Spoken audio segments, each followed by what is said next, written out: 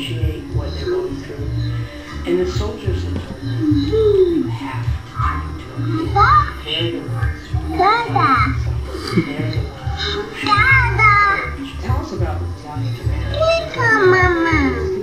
Lieutenant Colonel Gary was an amazing leader. And when I first met him, to see the pain of being a leader that night, being the battalion commander, and the loss he suffered was so apparent and so deep and so profound.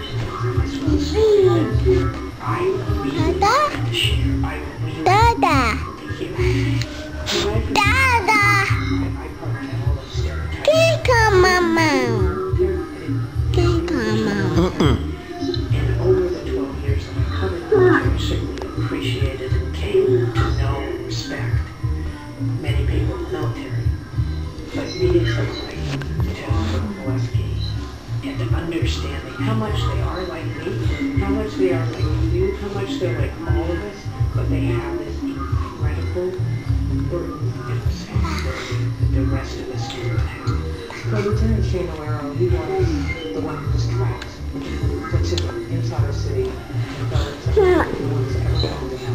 He remembers standing in that alley and looking up at the sky and seeing tracer bullets, and they've already been there, which seemed like an interminable time, a couple of hours. He has a dead gunner, he has soldiers getting wounded, they're running out of ammo, no one can find this platoon. And he looks up and he says, I see this sparrow crossing the sky into the bullets.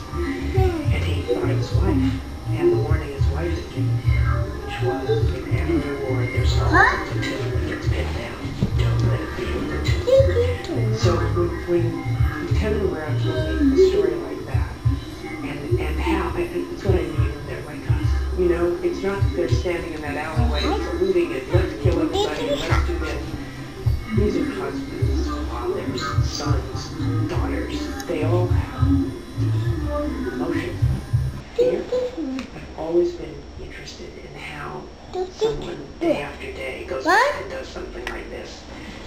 I mean, I look at myself and how I go back and how you deal with fear. They deal with it in the same ways we deal with it. They have to. They have to go out and do it again.